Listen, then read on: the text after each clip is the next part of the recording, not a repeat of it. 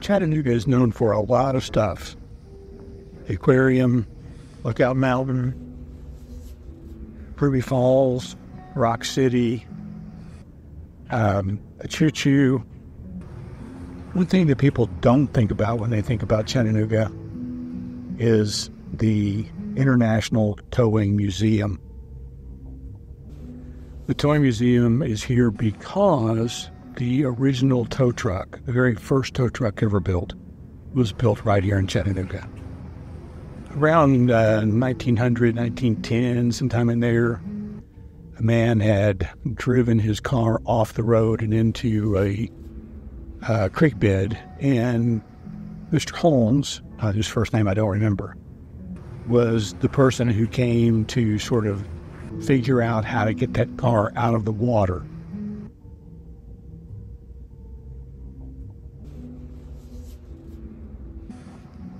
And he and about 8 other men took all day to get that car out. And then he began to think about how he could make a truck that would be able to pull these things out of wreckages. He made the first truck, sold it, and it became a national and then international success as he was selling it to car dealerships and other places that would be working on cars, and they were all just making money hand over fist with tow trucks until finally, during the war, he developed a tow truck for the Army. I think they said there were 7,000 of these manufactured and put into service to keep the military moving during World War II.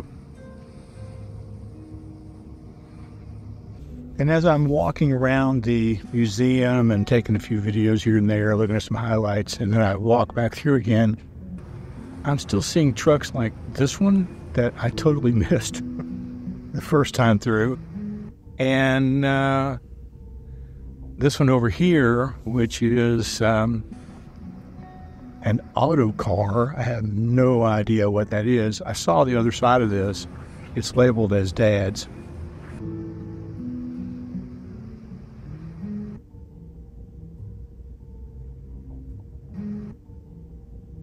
But there is so much to see here, from the way tow trucks have developed over the years, but also the toys that are here for kids to look at and the toys that have been developed over the years. It is simply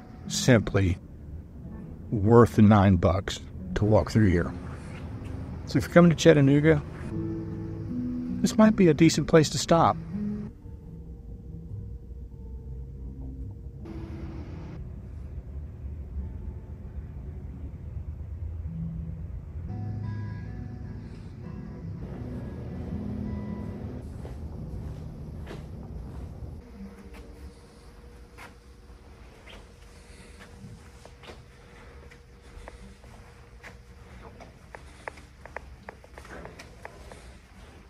Well, I will be the first to admit that I had a lot of fun at the International Towing Museum.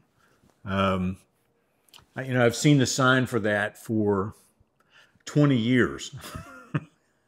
And I've never, sometimes I've been like, well, maybe I should go. And I'm like, no, that's got to be, it's a towing museum. I mean, come on.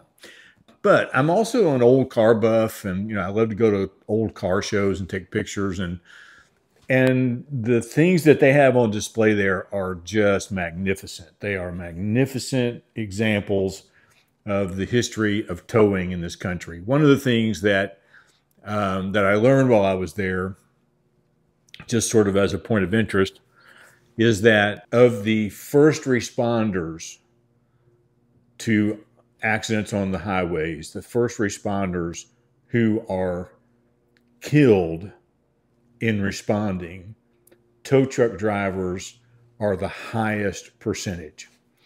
And one of the reasons why they developed this move over law to get out of the lane so that you can give them plenty of room. And if you don't do that, please start doing that, because it is Very, very important. Just a couple of quick things about making this video. The only thing that I took with me today was my little credit card holder. I didn't take a microphone. I didn't take the Manus-Pod. I didn't take anything else. Wasn't really sure what I was walking into, and I didn't want to walk in with a bunch of stuff. So I was able to do all of the moving shots just hand holding the iPhone because I'm only panning for 6 or 7 seconds. I did try to use action mode to sort of stabilize the camera, but there wasn't enough light for that, and so it didn't work. I did make most of the videos, not all of them, but most of the handheld videos I shot on the half magnification lens rather than the one-time lens, just to sort of give it that wide panorama look and be able to get more of the truck in the screen at one time.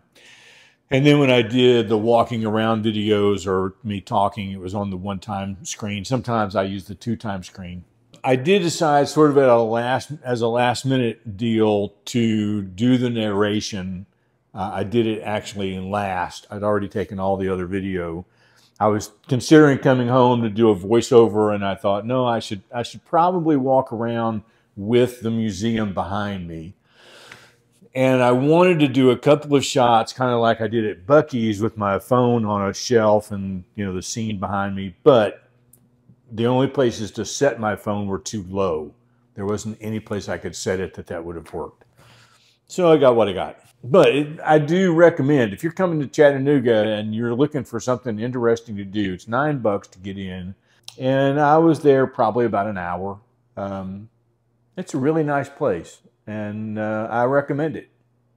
We will see you tomorrow.